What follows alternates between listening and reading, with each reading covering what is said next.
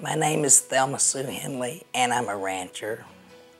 I basically learned how to run a ranch just from observing and being around my dad and my great aunt, because they've been ranchers all my life. The majority of people that live around here would say nobody knew cattle better than Bill Henley. My brand is T-Bar Cross. It's the same brand that my great aunt and uncle had. This place has been in the family for a couple hundred years. The house is almost 100 years old. I just always loved it down here. Overall, I've probably been in the cattle business around 28 years from the time that I grew up. Here at Henley Ranches, I have a cow-calf operation. There are buyers that come from all over the United States to the sale barn where I take my cattle. So it's mainly beef cattle for people to eat.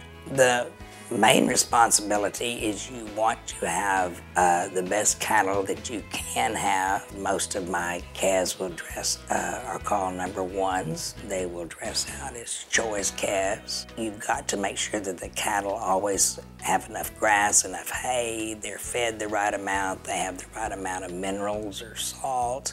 I want to deliver the best product that I can.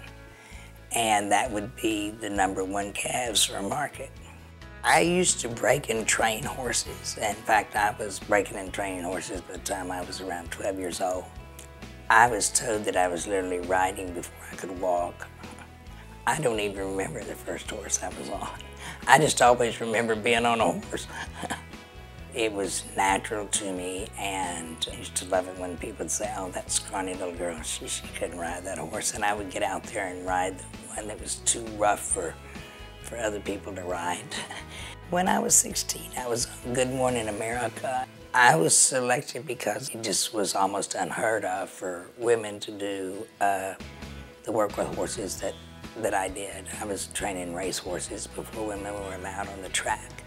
And some of them went on to win world's champion. As a person, I just feel that it's very important to keep your word to people and do the best you can do. I try to deliver quality products and help people when I can. I'm hoping to be able to expand the ranch by clearing more property and being able to buy more cattle and raising more calves.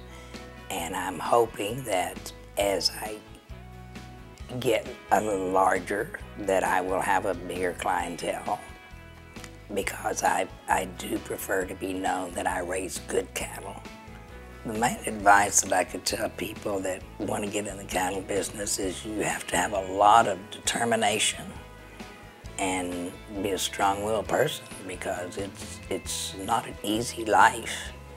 You have to really like what you're doing and be determined. My dad, Wilburn M. Bill Henley, they always called him Big Bill, would be my main mentor. Actually, for my life, for cattle business or horses, or just the kind of person he was. Some of the clients that I have been clients for 20, 30, 40, 50 years. They were clients of my dad's, and then they're my clients. And we've just always been known to raise quality cattle, and I keep trying to improve on that.